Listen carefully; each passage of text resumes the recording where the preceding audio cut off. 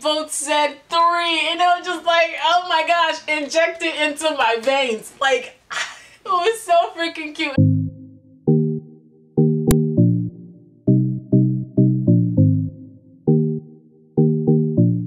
Hey guys, it's Shani and welcome to another video of mine, and today we're going to be talking about The Bachelor episode 3 and 4. So episode 4 aired tonight and episode 3 was last week, so I just realized that I'm just going to be doing them like bi-weekly because I really do not want to have 13 videos all about The Bachelor. So I'm just going to be doing them bi-weekly, and also each video I do, I'll be talking about 2 episodes. And so I'm just going to get right into it and just talk about last week's episode, which was kind of like a hot mess, honestly.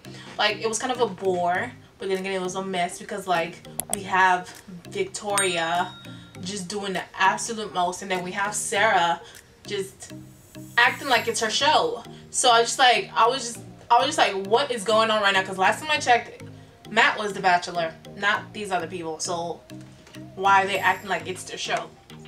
Okay, so last week Serena P had the one-on-one, and it was really cute. It was nice. I was like, oh, I could see her as a top contender. Like, she could be like top 4. I could see that happening because they had a good connection.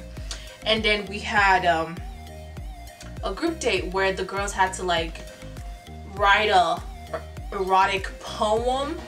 Let me just say it like that. They had to write an erotic poem, but it was low-key a way for Chris Harrison to promote his book. But I don't judge the hustle. We love to see it. So Sarah started feeling some kind of way because she's like, girl, you had a one-on-one last episode 2. She had her one-on-one. So I was like, what are you doing? You know the type of show you came up and you signed up for. Like, you know that he's gonna be having other connections with other girls and going out on dates with other girls. So I'm trying to figure out why you think that Matt is here for you and not other people as well.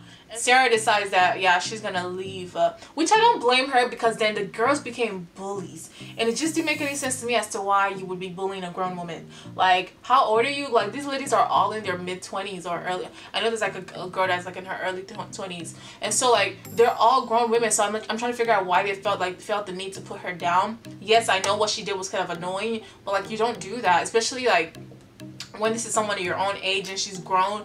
Like, what? Like, well, how old are you? This was like literally high school behavior that the girls were doing.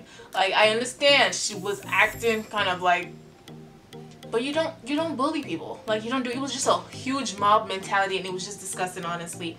And so thankfully Katie approached Sarah and talked to her about it, and like, they just had a nice little conversation. And long story short, Sarah did still go home. She was like, I think I need to go home. Like, she's just not ready for, she's not prepared for this type of situation, and just this whole environment is just not for her. So she left.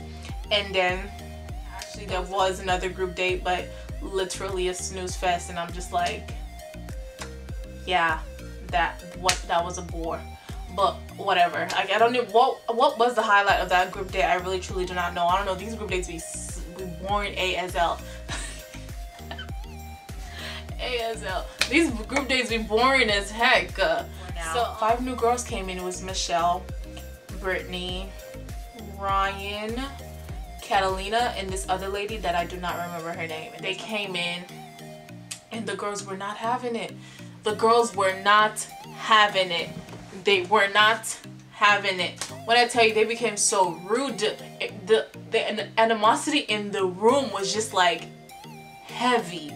And I didn't understand why they would be mad at the girls. First of all, it was the producers that did that, not the girls. They signed up the same time you signed up. They did the audition the same time you did the audition. It just happened that they came at a different day than you. So I didn't understand why they were so upset at the girls. It's not their fault. Be mad at the producers, not the girls, and don't be insulted. Poor Kayla. My girl Kayla left.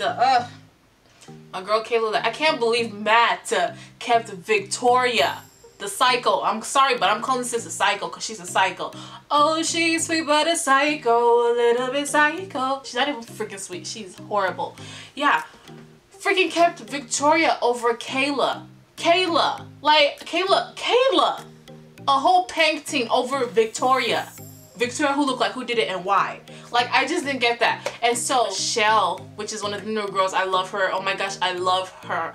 I love her. First of all, from her limo entrance, she just felt so, she was just so calm, and she just felt like she knew why she was there. And the way she hugged Matt, and the way like they just stared into each other's eyes, was just like, that's the one to watch out for. That's the one to beat. That's the girl that might win. So the way she just like, I just love the way she carried herself in her first entrance. And then she got the one-on-one date. And when I tell you, I have never seen two strangers connect as quick as they did. It was so natural. It did not feel like they just met each other. It was so natural. Like, I will actually say that was the first one-on-one date where I felt like I wasn't bored. Like, that was the first one-on-one date that in this whole season that I really wasn't bored, because like, she really, first of all, she kept me on my toes, because the way her personality is, she's funny, she's smart, and she's just carefree. And so her and Matt was just, why am I calling him Matt? What is this? Her and Matt were just vibing, and I just loved it. They were just really, it was honestly the cutest date ever. And they had their dinner portion, and then Michelle talked about what it means to be how she's coping with this pandemic and being a teacher, and what went on with what happened with George Floyd. It's honestly, they talked about racial issues and what it means to be her being a teacher in the freaking pandemic, and how she's helping her kids and stuff like that. And I was just like, yes, injected. This is the second season that The Bachelor is really like giving us what we want, giving us a social injustice conversation, racial issues conversation. Like, I love it. I'm living for it. I don't understand why it's taken The Bachelor franchise so long to like air topics like that, because now I'm thankful this is their second season doing that.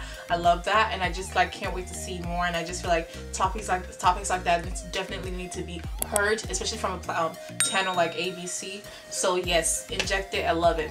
I love Michelle, and I just pray that Matt has good enough sense to know that that is the woman for him. I just pray I just pray. Oh, I don't want to get my hopes up, y'all. This is The Bachelor. Like, they've broken my heart so many times. I really do not want to get my hopes up. But yes, so that's honestly, that was just off of Bachelor episode 3 and 4. And episode 4 was a good episode because of Michelle. I'm gonna say that right now. That her one-on-one just really like set the tone for the season. It set the tone for the episode. It set the tone. Just like it just, the one-on-one just made me really happy, and I loved it. So yeah, that was that episode. And that's it. Thank you guys for watching, and make sure you like and subscribe, and follow me on Instagram at itsmeshani, and God bless you.